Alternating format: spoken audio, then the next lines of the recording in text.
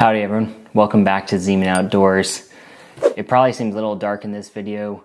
Hurricane Laura just hit the coast last night and it's not actually bad here in Houston. It's still sunny outside right now.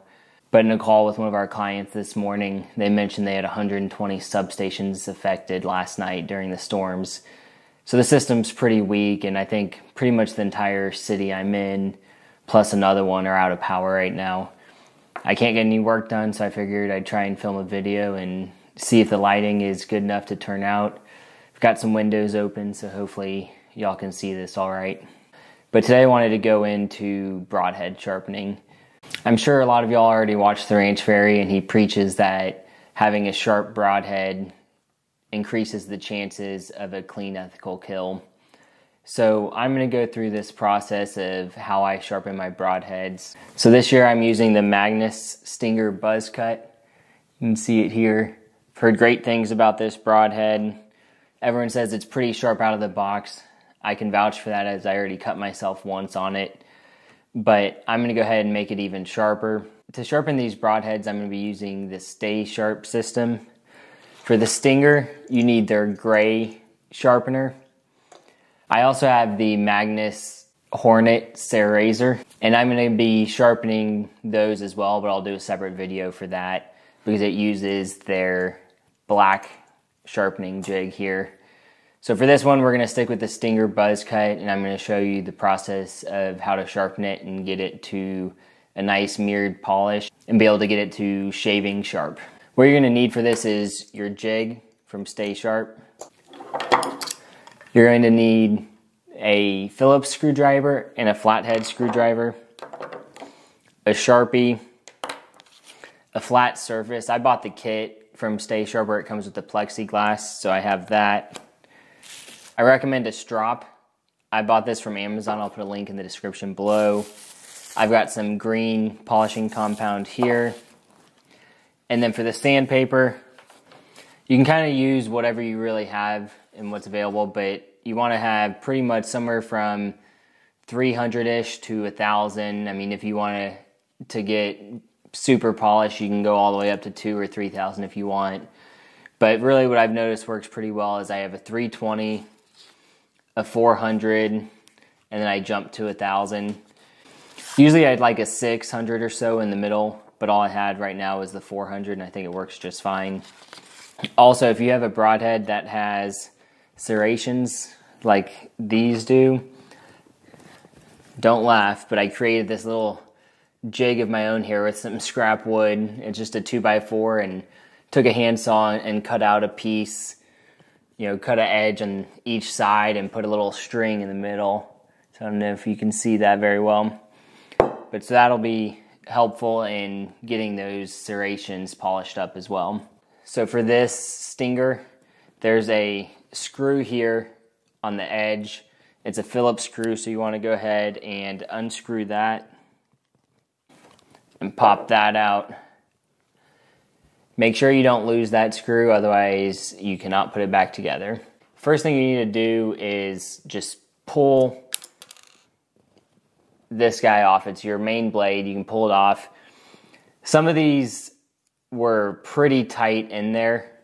So what I did is I had somebody hold the other end, or if you're by yourself, you could probably put it into some sort of press or something, but I had them hold this end. And what I did is I pulled outside on the two wings here and pulled away from them. And you can see like that. The next thing you do is there's a little piece. Let me zoom in here for you. So there's a little piece right here that you can pull up. The first time to get it off, it's a little tougher. It kind of sticks to it. But once you have it off, it actually kind of falls off, which I don't really like. I was hoping it was magnetic of some sort so it'd stay in there, but you can see, I put it back and it just kind of falls off. So to get the bleeder blades off, you kind of just push against. I push the bleeders out towards the camera, and I pull this piece in towards me. And you can see it kind of just slides off there. Now that you have it disassembled, make sure you don't lose any pieces here or you won't be able to put it back together. So what we're going to do is we're going to go ahead and start with the main blade. You really should be starting with the serrations first, and then when you do the main blade, it'll clean it up. But to do that, you'll unscrew your jig. You need your flathead screwdriver. Just to get it open, go ahead and slide your blade in there. And what you're looking for is about a 1/4 inch or so hanging out, and you really want it to be straight. That was some of the issues that I've run into when doing this. If it's not, that straight, you're going to kind of put a new angle on the bevel. This jig will change your degree a little bit, but it's not really a big deal. Tighten that back up to be pretty tight. Take your Sharpie, and I would go ahead and just mark along the edges here of your bevel. And go ahead and do that on both sides. Make sure you mark inside your serrations too, if you have serrations. Next is you're gonna take your little jig with the string in between it, and you wanna get some polishing compound. And to do this, I actually will take a flame to the edge of it and melt a little bit of the compound just to get it a little bit wet. And then I just kind of put it right over the string here. And you may have to do it a couple times to make sure you get your string coated in it. I have my string. I'm here in the jig. And I don't know if you can see the black lines, but basically you're going to take your string here and just go away from the blade. If you go up into the blade, you're going to cut your string. So you just want to do this and run it through a handful of times. Turn your string or the jig a little bit to make sure you get the sides and edges of it nicely. And you can kind of see the Sharpie going away. You want to make sure all the Sharpie inside those serrations are gone, and you'll start to see it polish up real nicely. And this process may be a little time consuming, especially getting these serrations done, but it'll be worth getting this blade as sharp as possible so you make sure you get a good, clean, ethical kill. So once you think you have the serrations pretty well polished up, the next thing you want to do is, we already put the broadhead here a 1/4 inch past the blade. We try to make it as even as possible. One thing to help with that is if you set it on the flat surface that you have, you can kind of look and see, if it's sitting there flush, if it's touching, both sides. And that's really what you want it to be. Otherwise, you're going to get a weird bevel when you start sharpening it. So I'm going to go ahead and take my flat surface and my 320 grit sandpaper. And again, with the Sharpie on here, this is kind of what this step is for, is you'll take your jig and you'll just run it along a few times. And what you're trying to do is see if you're getting a good even sharpening. And there's two ways you can really look at this. You can look at your sandpaper if you're using a new piece of sandpaper, and you'll definitely start to see a nice wear mark on the sandpaper. Or you can now look at your Sharpie, and you can see I'm a little bit off here, whereas this side's getting a little bit more surface area than this side. And so I'm going to adjust this a little bit to get it to try and even out a little bit.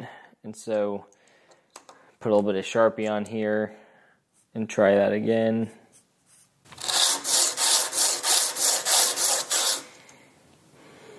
So that's much better. You can kind of see a good even wear on that Sharpie mark. So once you have that, you can go ahead and get started sharpening. And with this step, you can go forward and back on the sandpaper. Really on this first grit, you're probably gonna have to have some moderate pressure as you're doing this, just to make sure you're getting a nice good bevel on it. What I like to do also is I'll do about 20 back and forths on this side, then I'll flip and do 20 to make sure I'm getting an even bevel on both sides. It's good to keep a dirty towel around too, just to kind of clean off any of the sandpaper or little bits of metal that you're shaving off here. And so what you're looking for is to pretty much get all your Sharpie off And you'll be able to see when you reflect it off the light if you have a good smooth bevel as well. So that's kind of what you're looking for.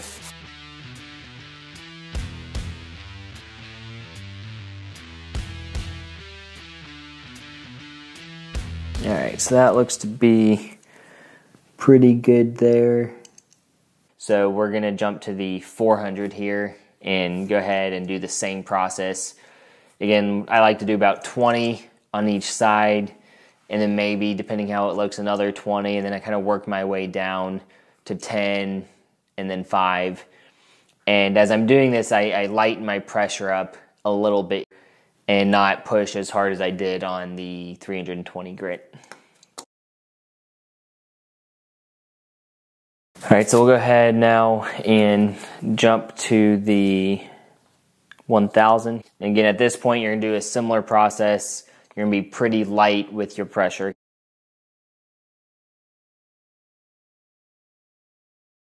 So at this point, I've got a pretty good mirrored surface on here. If you see any scratches in your mirrored surface, you can always go back one step and start over on the previous sandpaper just to make sure you get those out. What we're gonna do next is go to the leather strop.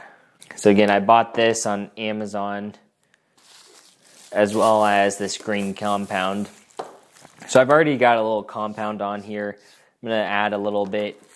And to do that, I'm gonna get the compound hot again and get a nice good layer on here.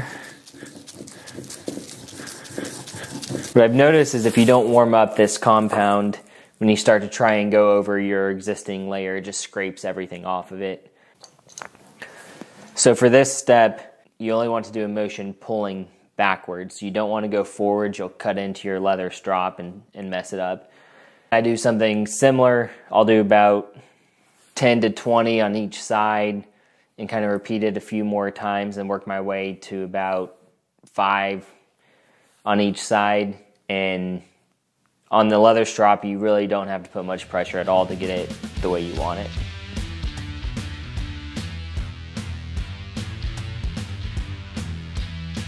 So at this point, you should pretty much be shaving sharp here. So we'll see. I don't know if you can see all that hair that it's picked off my arm there, but it's very sharp. So at this point, that side is pretty good. So now we're going to move to the trailing edge here and sharpen that up. So we're just gonna follow the exact same process as we did on the main blade. On this one, again, be careful because now you have your broadhead sticking back at you, so you really want to hold on the top of your jig here while you do this.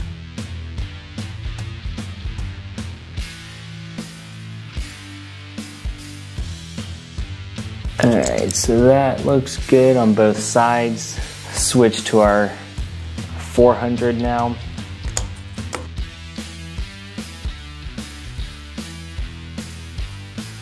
Now we'll switch to our 1000.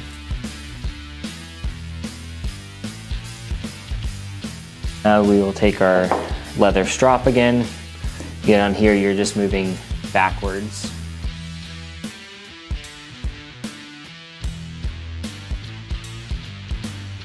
So now we will go to the leading edge.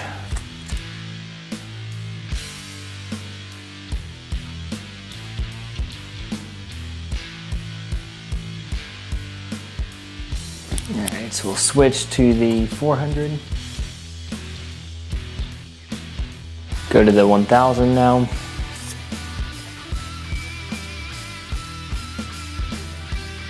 To our strop.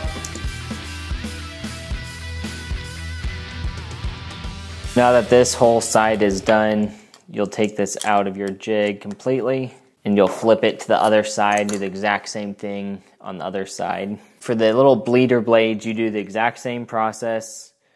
It's a little bit thinner metal, so it'll actually go a little bit quicker. But you set it up a 1/4 inch outside.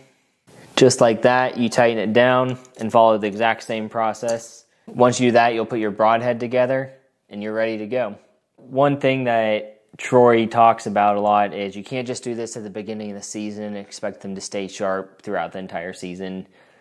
So once you've done it, if you really haven't shot it into anything and you're just putting it in and out of your quiver, all you really need to do is, take it and maybe pull it out on your strop a little bit.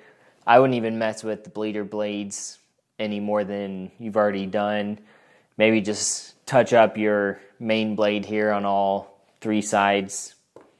Well, I guess it'd be 6 sides, and put it back in your quiver. Maybe do it the weekend before you're going to go hunting. Now, if you're shooting it into a target, you may want to start the process over or start at the 400. You don't really need to redo your angles again because you've already done them once. So I would just make sure, again, you keep your broadhead sharp because you want to make sure you make a good, clean, ethical kill. Hope you all enjoyed this video, and I'll probably do another one on the Black Hornet Sarah Razor using the other jig here. That way y'all can see how to do that one as well. If you have any questions or comments, let me know. I'll put the link for all this stuff in the description below. As always, I appreciate y'all tuning into this video today. Have a good one.